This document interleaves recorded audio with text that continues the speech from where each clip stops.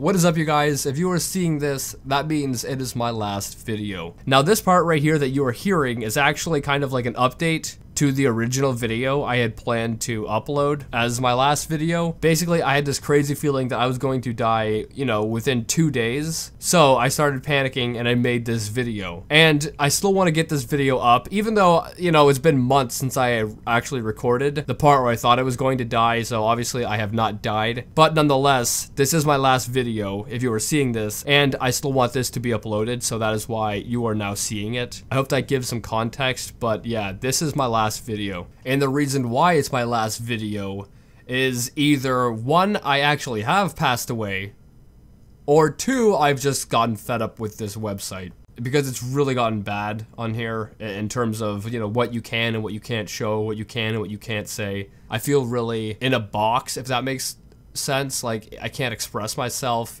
I can't say things I want to say without, you know, without being in fear of it damaging the channel.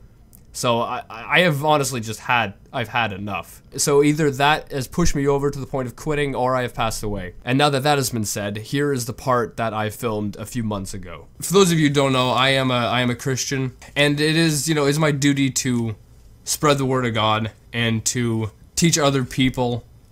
And I figure since I have somewhat of an audience, I should do that. So as my last video, that's what I plan to do. So if you're interested, I encourage you to stick around. But basically all I want to ask you is, you know, do you know where you're going when you die? Because, like, just think of consciousness. Just think how crazy it is that you are aware of who you are. You're aware of everything. Just complete consciousness. Just try to understand that. It's so mind-boggling. And then think of artificial intelligence and AI. And you see how far we have come? And yet, AI, artificial intelligence, still hasn't reached the singularity, which, if you don't know what singularity is, it's when artificial intelligence becomes conscious. And there are the smartest people in the world working on, you know, artificial intelligence. The smartest people. And yet, artificial intelligence hasn't become conscious. But humans are conscious. Well, what does that tell you? That obviously means that there is a God. Like, if you have the smartest people in the world working on something and we can't get it right, how do you expect a big bang? How do you expect just a random act to create consciousness, to create life, to create something that the smartest people cannot create? That right there suggests a level of intelligence much greater than us. I mean, we have the smartest people in the freaking world working on artificial intelligence, and we can't get consciousness.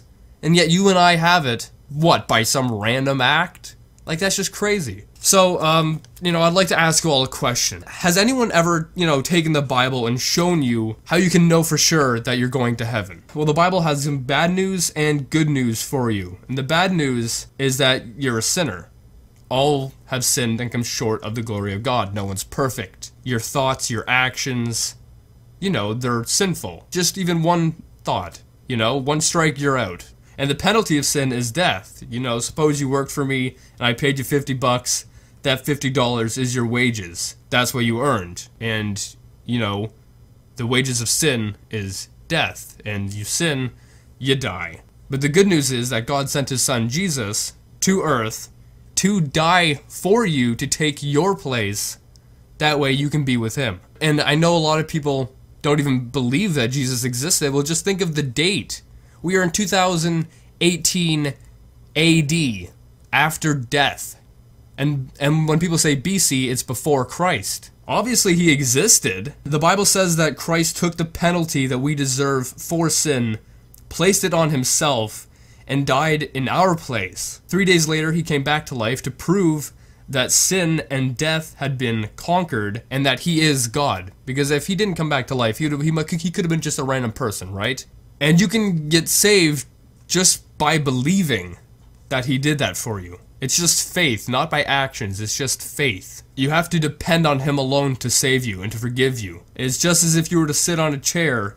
You trust it to hold you through no effort of your own. You trust solely in the chair. In the same way as with your sins, you trust Jesus to forgive you. and Him alone. So if this message, you know, touched your heart in any way, I definitely encourage you to ask Jesus to forgive you. And yeah, that's basically it. But I want to thank everyone who has been with me on this journey. It's been a blessing beyond all. But yeah, anyway,